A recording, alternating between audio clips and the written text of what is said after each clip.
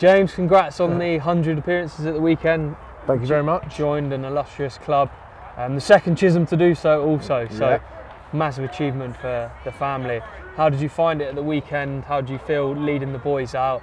Obviously a bit disappointing in the end, but how were the feelings? Yeah, really special to lead the guys out at such a historic place.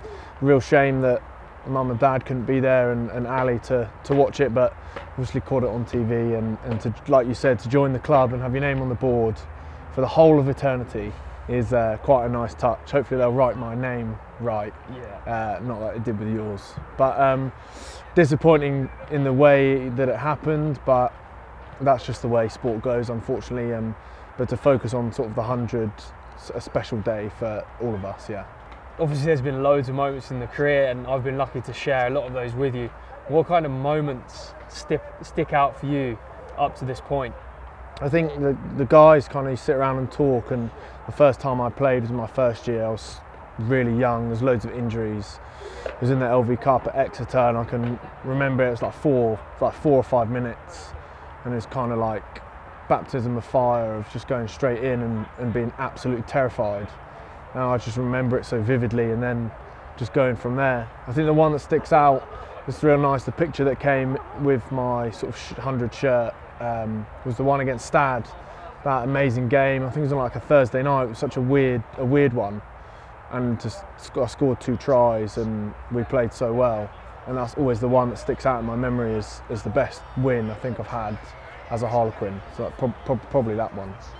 Yeah, there's been loads of good moments here. I remember your first A-League game where we played together, London Welsh. The game got called off at London Welsh. You had to go back to the stoop and you ended up starting that game. Do you remember that at 17 or 16? Yeah, I was terrified of that as well. But yeah, I remember that. I actually was really lucky. I got to play loads of A-League and we actually won, didn't we?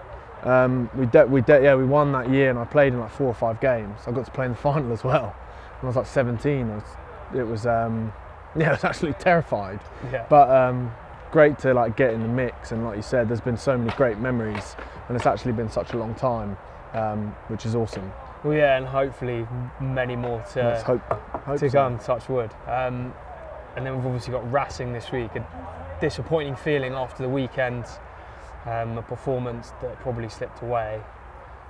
Give us a few things about Racing going into the game, the mindset and things like that.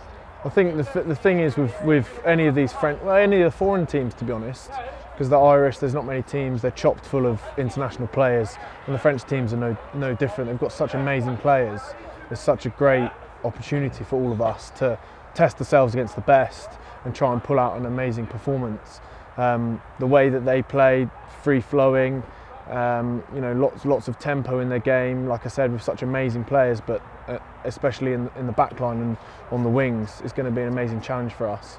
And the Munster game, we were kind of our worst enemy, so if we can get things right in terms of our performance, we should hopefully be able to do some really good stuff and get a win at home, which is what we're all about, especially in this tournament where there's small margin for error in terms of winning and losing. So it's kind of now or never this weekend.